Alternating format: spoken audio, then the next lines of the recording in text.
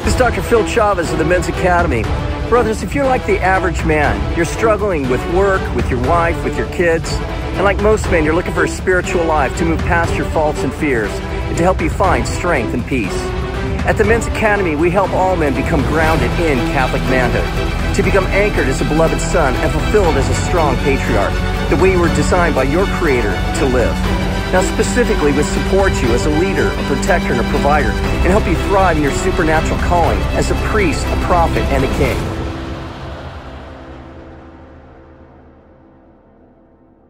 Brothers, welcome to the Beloved Son podcast, where we explore what it is for a Catholic layman to live in the identity of Jesus Christ and to walk in his journey. This is Dr. Phil Chavez, and I'm getting joined by Chuck Harvey. And we will dive, as always, profoundly, deeply into how we can move and roll in Christ as beloved Son of God and perfect ourselves in everything about the journey of Jesus Christ. And before we begin, as usual, let's start with a prayer to the Father and the Son and the Holy Spirit. Holy Father, we just, again, place ourselves in your holy hands. We just want to be your sons. We want to give you glory. We want to always live for your great name. Father, show us that journey of what it means to do that. Show what it means to live as your beloved Son in good times and in bad, in sickness and in health, in sorrow and in joy. Father, teach us also to surrender to you as Father in everything that means. Father, we ask all these things for intercession of all the angels and all the saints, and ask all these things for your Son, our Lord, Jesus Christ. Amen. Amen. All right, Chuck, where would you like to pick off from here? Well, I was thinking, in our last episode, at one point we were talking about sort of our common, sort of parentage, back to Adam and Eve in the garden, and the whole idea of being brothers and sisters, and it got me thinking about, before the fall, right? We were in complete harmony with God as our Father, with one another. Men and women were in harmony with creation, and also within ourselves. So I was wondering, we've talked a lot about us in relation to the Father. We've talked about us in relation to one another. What about within ourselves? In other words, how does walking as a beloved son help to, I guess the best word would to reintegrate within ourselves, to sort of to integrate ourselves as persons? Yeah, that's a good question. It's interesting. I think one of the things that that keeps men from maybe realizing any profound truth, or even sometimes even some of the clear truths, is their fear, right? And so now fear is kind of it's a strange word, only in the sense that I believe it has many different, we could use different terms even for the word fear. But also, I think there's many types of fears within men. Like the fear of the unknown, the fear of what to do next, the fear of what may be around the corner, the fear on how to accomplish something, the fear on whether our future will turn out in some kind of harmonious way. And so I think what happens is, the interior harmony, I think, comes first out the gate when we're free from fear.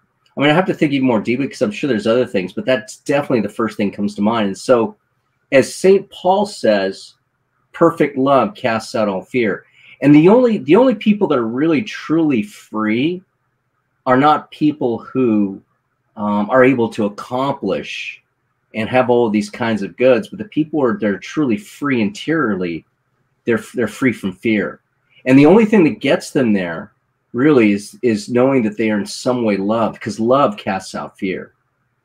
And I think what happens is too, men, I think, have a hard time, women for different reasons, but men have a hard time receiving that love of the God. In fact, first realizing that identity and understanding that they're worthy because of an identity, because of the beloved Son. And so every man in the face of his Father, wants to know that he's worthy. And it's that love that really, he has his love just in the nature of being a son, but when he realizes that, then he's able to receive the Father's love and grow into even deeper levels of overcoming fear.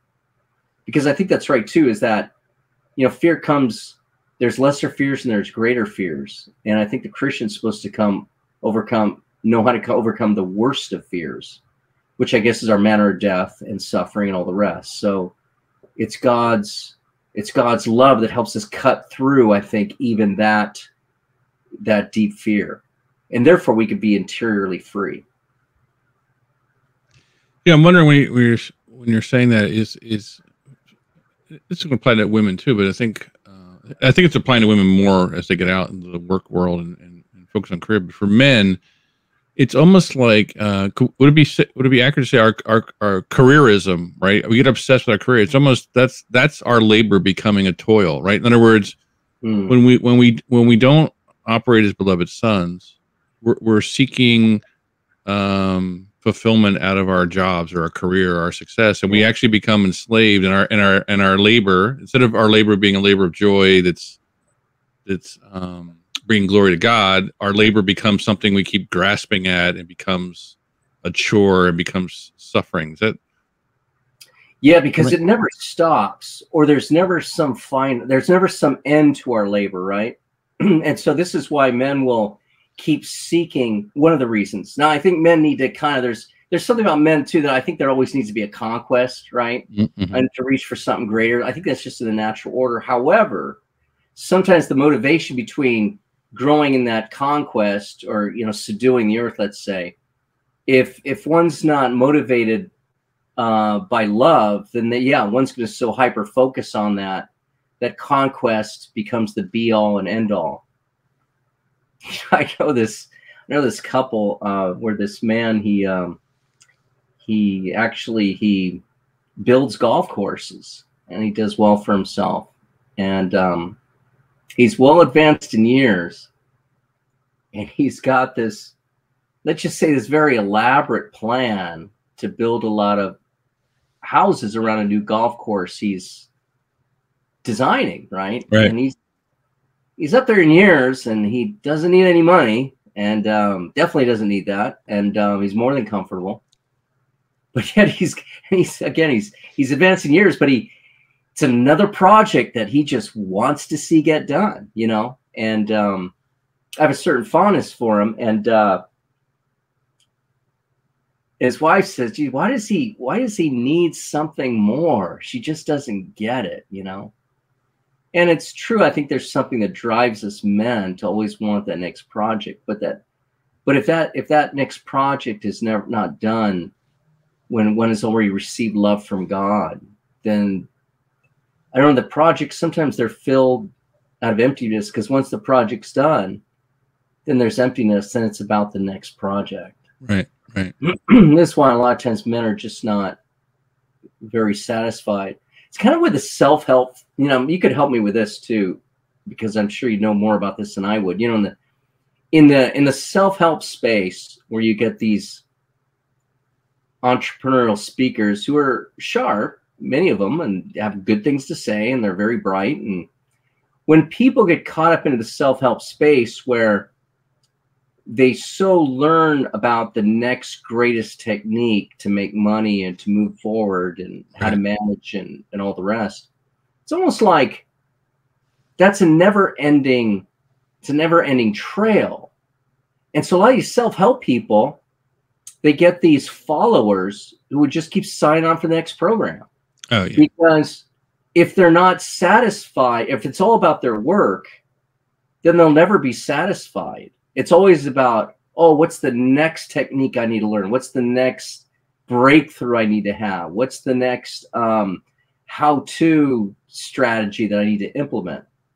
And so, and they often think too that, or they're often kind of told, well, yeah, and you got to know kind of the latest trends, and we'll tell you what all those are about, and you'll get information for us on all of our background research. We've done it all for you.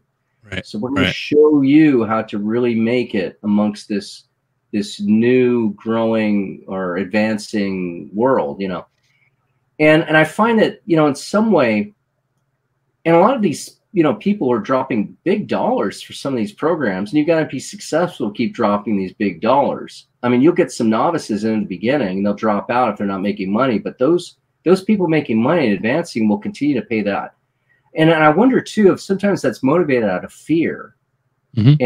And because they're not satisfied, because deep down they don't feel like they're loved, and so the conquest is reinforced by their need to keep accomplishing, and so they'll keep buying into a lot of these self-help gurus, who, again, I think I've heard of some of them, and some of them are kind of brilliant, but some lean on them a little bit too heavily to find this, to keep up this nirvana of the happy life and the successful life and all the rest. Right.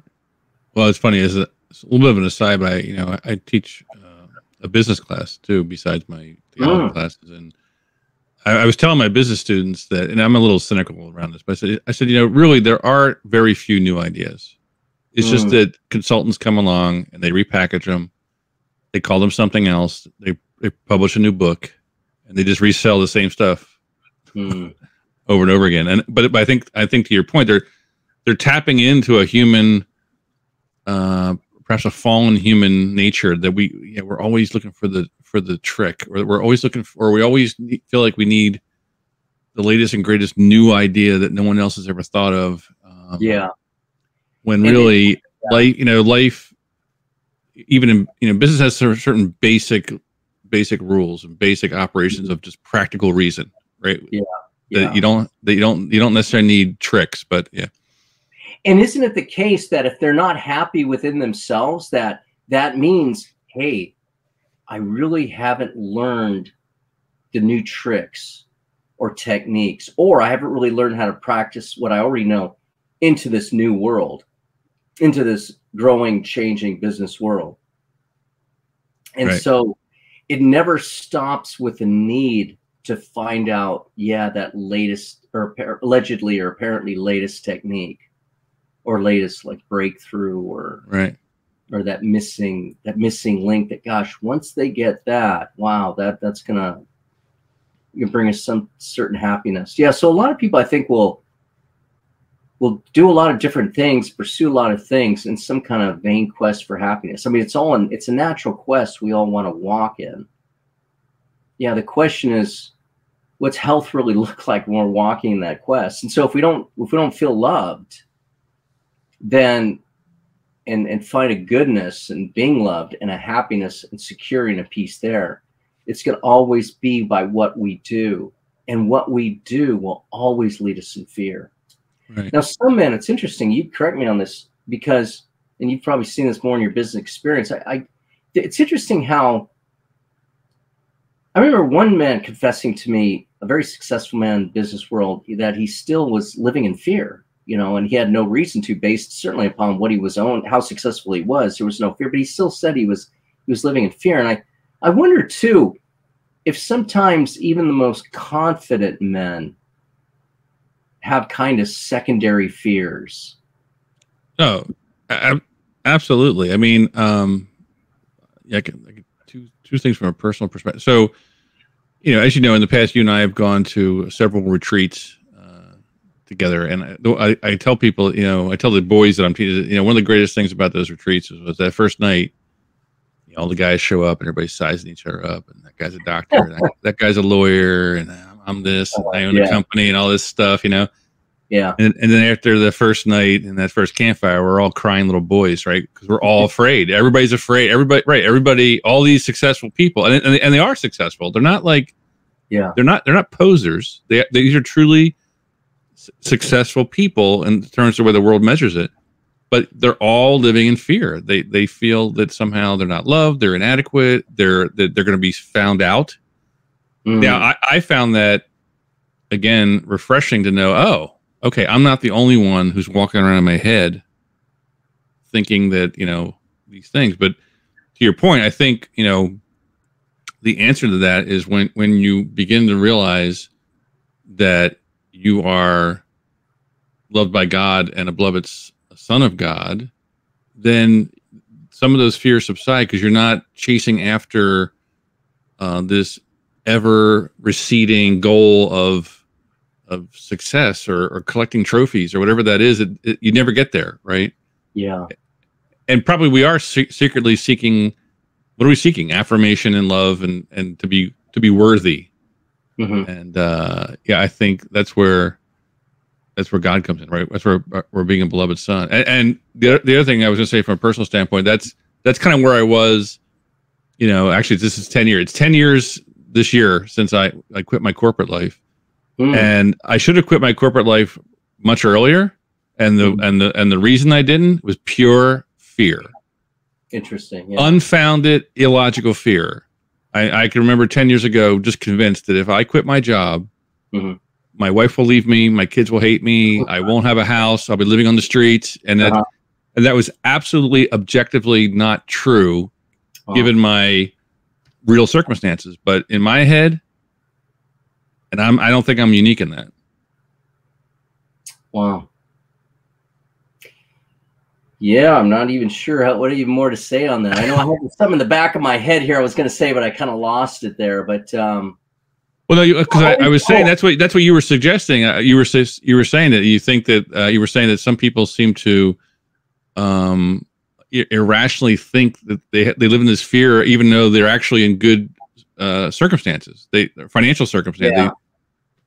But isn't one of the difficulties too? Is that one of the things that makes being a man very difficult is, and I think this is where men have conflict with their wives, is they move in there's a part of them that moves in a different mode. In other words, we're supposed to move in relationship and we're supposed to move in objective.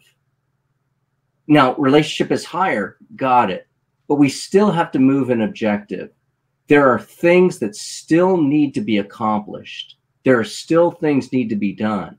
And it's incumbent upon men too to seek perfection in whatever they're doing. I didn't say hyper perfection, but it's in the order of nature to try to keep improving what we're doing to help subdue the earth, right? Which is our calling. Right. But at the same time, to try to maintain a level of relationship. And this is where, why it's one reason it's hard for the rich man to enter the kingdom of heaven, because the rich man has to be very much engaged. If he's rich, and usually I stay rich, or if he's rich, as Plato says, he's a slave to his possessions, and he's a slave to whatever he established to keep going, in a sense. That he's got to have a certain focus there that can take him away from the pursuit of God.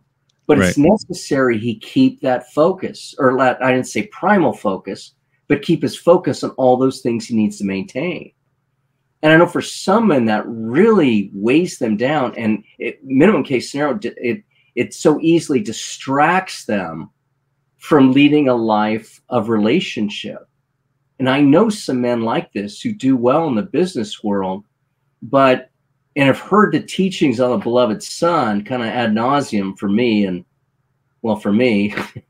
so they can't really, it's hard for them to embrace when they have so much to take custody of and other things.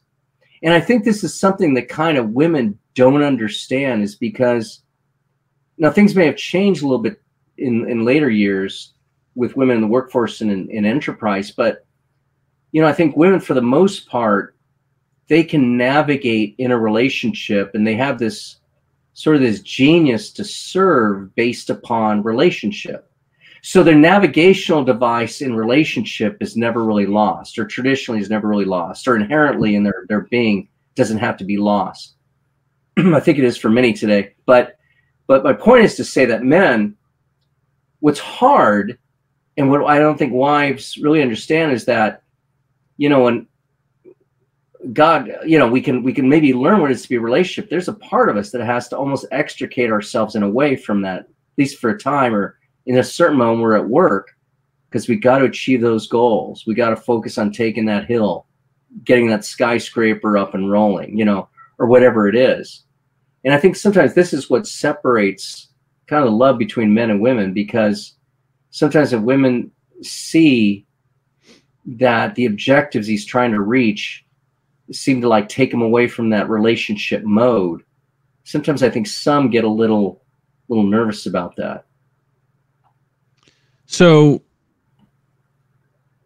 what does that look like then? And I guess when I say what does it what does it look like to be a beloved son provider as opposed to a provider who doesn't realize they're a beloved son? Like if a man's watching that, like wants to sort of look in the mirror, what are some signs that you may be a good provider, but you're not providing, you're not moving as a beloved son while you're doing it, and therefore you might be on a bad path? Yeah, there's I believe there's a cognition that we're all Christian men are to develop, that they're always moving in God. Now, in other words, that there's something about the way they live and move and sustain their own being, a man that is, by which he's always aware he's moving in relationship with God, his heavenly Father. In other words, that awareness never leaves him. Versus, I think you can have and so he needs to work out everything he does with that awareness. And so you can have a Christian men who, well, they understand the truth, but they don't navigate out of it. They still almost kind of extricate themselves out of their, not Christian identity, but Christian mode, and start moving in a business mode without that awareness. And I think that happens very often. Now the question is, so what do they do? So I don't know. When you interact with men, what is it that there are certain signs that certain things that a man might say to you? You might say, "Listen, brother, I think you might be a little bit off kilter here. You're chasing after you're filling up the barns. And you're not providing for your family spiritually. You're just filling up barns. And you're chasing after." Yeah. To answer that question, this may sound kind of presumptuous, almost judgmental, but you know, for a man who's moving as a beloved son, is it just the knowledge of that? He's actually living in it, and he's taking the time to spend time with his heavenly Father. And so, you know, again, as the teachers in the church say, try to spend, saints of the church have said, fathers of the church, try to spend, their rough estimate is like a half hour of intimate prayer every day. Now, if one is doing that, that will have an effect on one's life and help in that navigation. Now, for those who will frequently do that and may have made that an habitual part of their life, it's not hard for them to see others as if they're moving that communion or not. In other words, that awareness, that navigation, moving communion, I believe can only really, I won't say only, but for the most part, really only happens, I don't like speaking such absolutes, but only really happens to those who are spending that concerted time every day to be in communion. And so what happens is, it seems to me, one who moves in that communion, you know, as Aristotle says in the physics, like knows like. For those who move in that communion, they just somehow know others who also move in that communion. In fact, you can kind of see it in others. Mm-hmm. You can actually look into somebody's eyes and know if he moves in that communion. You can somewhat hear of a priest's homilies and know in some way, well, to a greater or less degree, if he's moving in a communion. And so I think that's the way it's seen. Mm-hmm. Yeah. So these are some dots I've connected recently, and if we're going too far out of the lanes, pulling back in. But I don't know how familiar you are with the writings of like Dorothy Day and Peter Marin and the whole Catholic Workers Movement, but not very much. But I've read some of Dorothy Day's things. But you know, if I can connect the dots between what you've been saying and what they would say, it's almost like I think they would say, in order to be a beloved son of God and to know you're a beloved son of God, you have to embrace poverty. Now, when they say embrace poverty, they don't mean embrace destitution. Yeah. But you know, embrace poverty in the sense of not chasing after more than you need, and giving yourself over, surrendering to God's providence. Okay. And so And when I read that stuff, I found it very convicting. Yeah. However, and when I shared it with some fellow men, they had the same reaction. It's almost like, yeah, if I were by myself and I were single, maybe I could do that. But I'm responsible for other people. I'm responsible for my wife and my kids. And then what ends up happening is, okay, am I using my wife and kids as an excuse to not do what God wants me to do as a beloved son? Or is it legitimate to say, no, I can't, as a provider, I can't volunteer my family into poverty.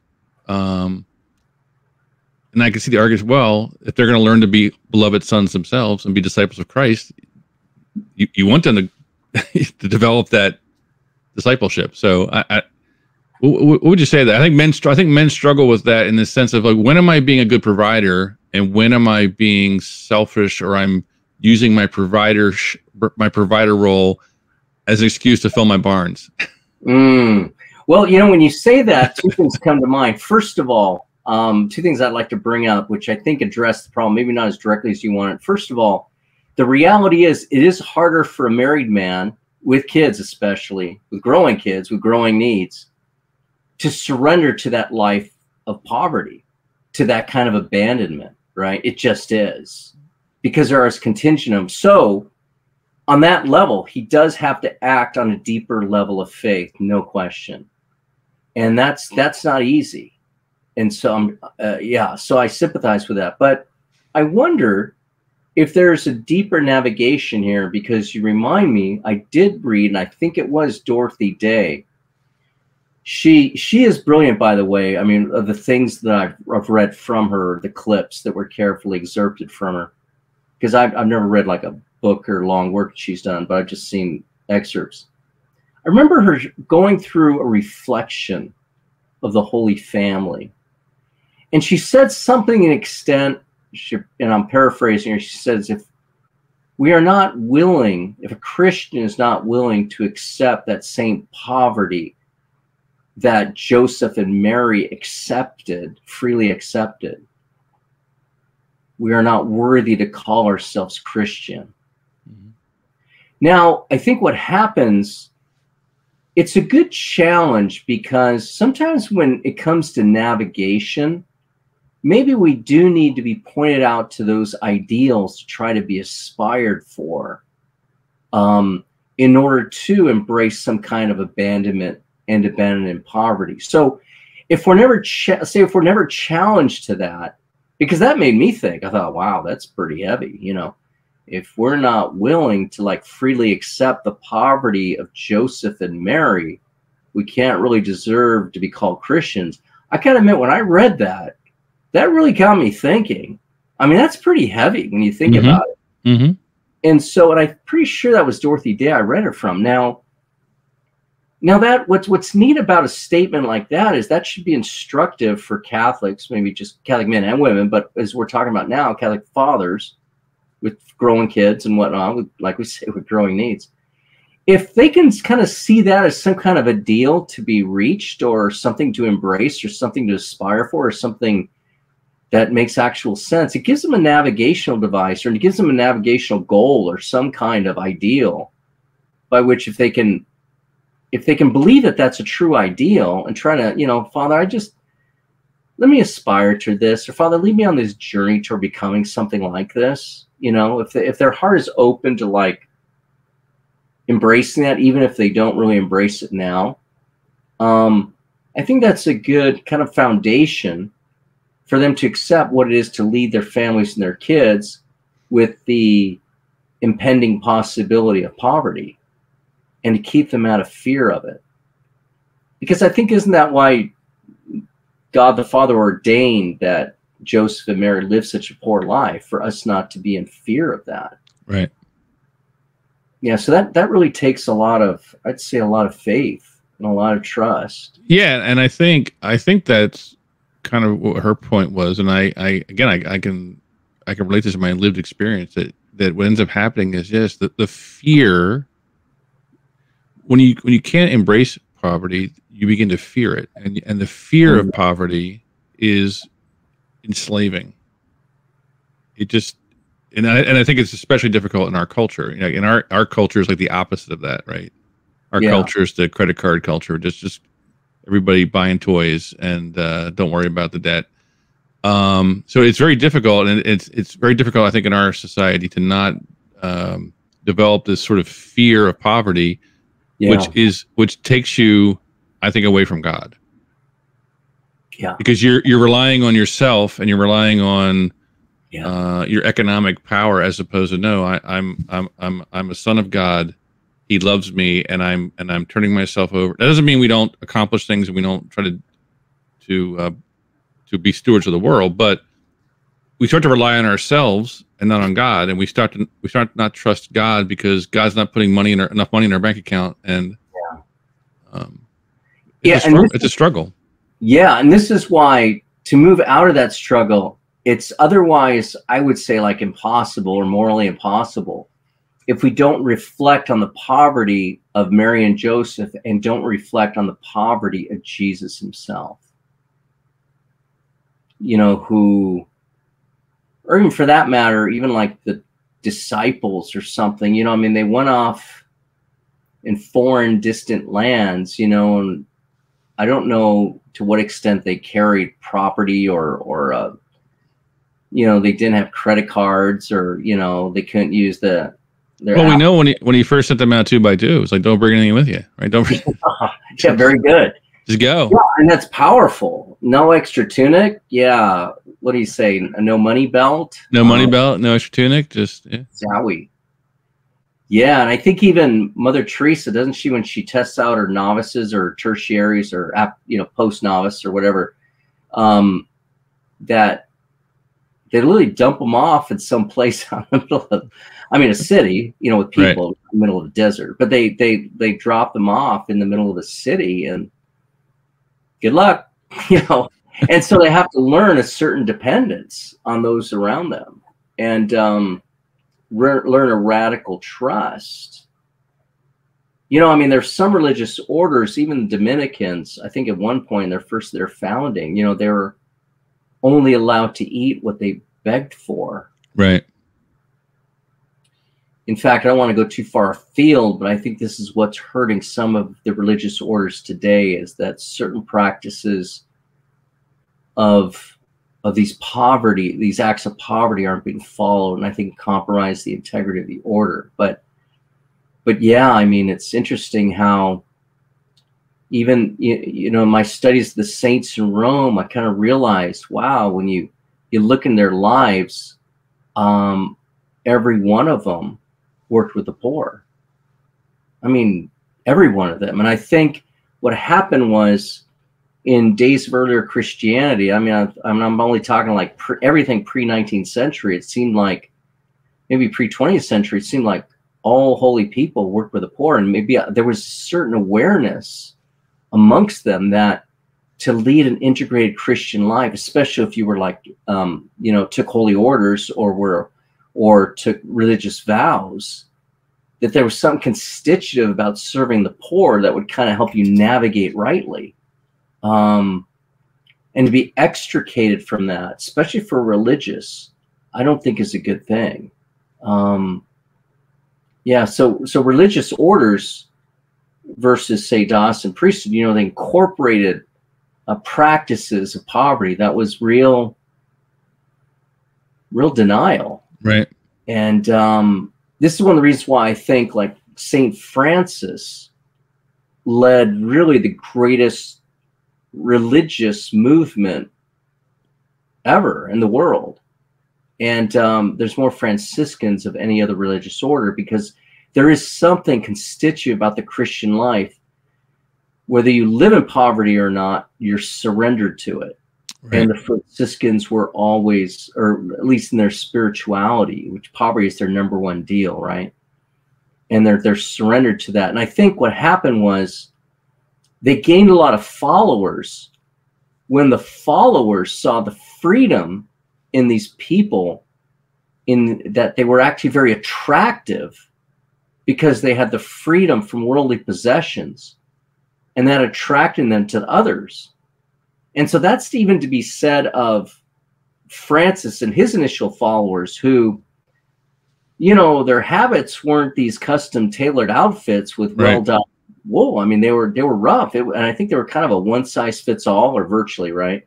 And so, and, you know, I imagine, you know, they wore crude shoes and kind of, I don't know if their hair was well kept. I don't know. But I mean, certainly their appearance from their clothing and their shoes, it was anything but attractive. Yet people were greatly attracted to them because of maybe their message was flowed from who they are. And so those people who are surrendered to poverty, I think just the history of church shows they were very, they drew others to them because of that Right. spirit through which they were able to foster and grow in. Right. So let me ask you, I know that, you know, I think from our past discussions, I mean, you've always been a faithful follower of Christ, but I believe that the realization about being a beloved son came along at some point. Yeah. Can you picture, was there a difference in your sense of fear before or after that realization about being a beloved son than before? Yeah, you know what's interesting? Okay, yeah, but one of the things I've learned about being a beloved son, it's important not to look at where you are at, but where God is. In other words, and maybe this is what I kind of learned what it is to be a beloved son, because sometimes when you embrace that, you think, you know, part of what's harmful in men generally is that, we already talked about this earlier, is that with men, we'll kind of always assess ourselves and where we're at, right? Mm-hmm. And what's important, and it's true, we need to be outside of fear, but it's not so much about the dispositions of where we're at. It's got to be more about, well, I'll use the word, the dispositions of where God's at. And so what happens is a beloved son, he needs to not, he could be a greater or less degree in internal freedom about where he's at. Now, I think the journey will keep him more and more free. But a beloved son, which defines him more, it's not about whatever he believes where he's at, but where he believes the Father's at. And so it's so important when a man look at himself as a beloved son, they look at himself like, gosh, look at the level of freedom I've received now that I've got this Father who loves me and I'm able to walk in that love. Now, that should free him to some extent, but he needs to see that, because the Father will leave his beloved son always needy. And this is kind of the paradox that even I'm trying to sort out in my own life, because he always leaves me very needy in my journey. Now, that needs on different levels, okay? But he always is gifting to me is to actually always leave me in a deep need. Why? Why? Because he never wants me to let go of where he's at, that he's always providing for. That what does St. Thomas say? That, yes, our being is preserved, our life is governed, and our activity is directed by him. So the beloved son sees more of where God is at and not where he's at. As a friend of mine sometimes says, it's not, when we look at ourselves in the spiritual life, he says, it's not what we're going through, it's what Jesus went through. And we see what Jesus went through in light of how his Father provided for him. We've got to see this journey really as outside of ourselves. Because the beloved son, what he needs to happen to him, he has to stop looking at himself. And he's got to focus on God. Or that what he's got to do, he's got to make his recourse always to God in some primal way before looking at himself. So if he sees a problem to be worked out, say he really is stuck, I don't know, with paying the rent, or he's stranded out in the middle of the desert, or he's just sprained his foot and he's out on a hike 3 miles away. The beloved son, what happens in him is that he has an autopilot, or should have an autopilot, which sees his recourse to his father first. Mm-hmm. Not where he's at, but where his father is. And that paradox, and I'm trying to understand in my life to explain to layman, I don't know how to. But you see, his beloved son, he leaves in more need. But when you say more need, do you mean more sense of fear, or just more need? In some sense of like, okay, I don't even know how to describe that, but because the way here's how I was hearing you say it, and how I of course I'm not you, but when I hear you talk about kind of your experience of it sounds like I continue to have needs, I continue to have unanswered questions, or things might happen and I'm not sure what's going to happen, but I'm less and less in fear of that because I trust my Father. So my fear, my actual crippling, anxiety-producing fear is actually going down, even though it's not that my problems have gone away. It's not that objectively there aren't still things that I don't have the answer to, or I don't have the money for, or whatever. But instead of this fear of what might happen if it doesn't turn out some way, that goes away and it's replaced by, God, I know that you got this. You got this, and I know you're taking care of me, and I don't understand it all. Is that? Yeah, and the paradox is, like I said, which is not good to tell beginners, is that God makes life tougher. Right. The beloved son. We want to think, oh, I become a beloved son, experience the love of God. Right. Cool. Now I get the car. I get the keys of the car. Yeah, I'm gonna get the keys to the car, and it's gonna be full with gas, and all is just gonna go really well in all of my circumstances. What I'm hesitated, like I say, to tell guys who are just kind of walking this journey, you got to be very careful, because the reality is it becomes more difficult. Mm-hmm. I love that passage. Where is it? I should have it memorized and ingrained, almost tattooed on me, which I think is the only justification for tattoos, if they're scripture passages we really need to know, is that where's that passage? It's in Ephesians. He scourges everyone he loves. He chastises every son he receives. Because when he loves you, when he loves your son, when he loves his son, he wants his son to grow in what's really worth growing in. And that's like heroic virtue, and that heroic virtue of faith and trust, and faith, hope, and charity, which is challenged on a deep level. And so a beloved son isn't relieved of his lifestyle. He just learns how to move it in freedom in God, trusting in God. And somehow those needs are always met.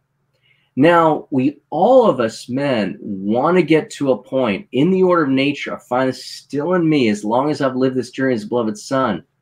Nature still inclines to like, oh, it's going to be great when life just kind of tapers off, and I get to that plateau on the hill and everything kind of equalizes, and the trials will be no more. My nature still like inclines that way. But that's not the reality that I know that I live in. Things become, as it were, intrinsically harder. But the beloved son, in those intrinsically hard circumstances, is able, if he yields to God, is able to grow in greater freedom than even when all of his needs are met. And that's the paradox. That's the paradox of the Christian life. And that's also kind of going back to what we were saying earlier, that that's why God the Father is the perfect Father, and we are imperfect fathers, because sometimes we're unwilling. We fear allowing our children to struggle, or suffer, or to rely on God. We want to make it all okay for them, but we're not really doing them a favor. Yeah. And that's why, let me close, and I'll take the last word here, because I know we're past time, but this is why, Chuck, it is so vital that when Christian parents present their children for baptism, understand very clearly that while the identity of the beloved son, or we'd say the beloved daughter, is imparted on the child, that's true. They've incorporated into Christ, that is true, but they've also incorporated that child into Christ's journey. And so part of what parents need to position themselves, and it's not easy, I understand this, is that they need to understand their child is surrendered to that journey of Christ too. They've brought the child into grace and glory, but they've also ushered the child in the path of Christ, which is shame and suffering. And so parents have got to see their children as following that journey, because if they're not willing to surrender that journey, the parents will never be free. And I see this so often in Christian parents. They haven't surrendered their children to truly be in Christ. They want kind of all the blessing and the grace that's going to get them to heaven someday. But if they realize this, it can actually be very freeing. Because I don't care where you're on the level of faith and trust and whatnot, your kids are going to suffer. It's just the nature of the human condition. But boy, if a Christian parent can see that, well, yeah, but their suffering is in Christ and through Christ and in Christ, and they can make it through him, with him, and in him, then I put them on the best path. But unless they see that and they're willing to yield their children to that, parents never going to be free. They're going to always be worried about what's happening to their child, injustices against their child, how their child is in, what looks like it's unfair and unjust and all the rest. Not to say they shouldn't uphold their child's rights and their well-being. They should, but they still have to surrender the child to that suffering, which is just what's incumbent upon them just by living in the world. But when they surrender in Christ, and then they can really be free in that. So with that said, glory be to the Father, and to the Son, and to the Holy Spirit, as it was in the beginning, is now, and never shall be, world without end. Amen. All right. All right, Amen. Philip. All right, God be with you. All right, take care, Chuck. Until next time. God bless. Thanks. If you enjoyed this video, please consider subscribing to the Men's Academy YouTube channel. You can also find us at themensacademy.org and donate there if you feel so moved. God bless.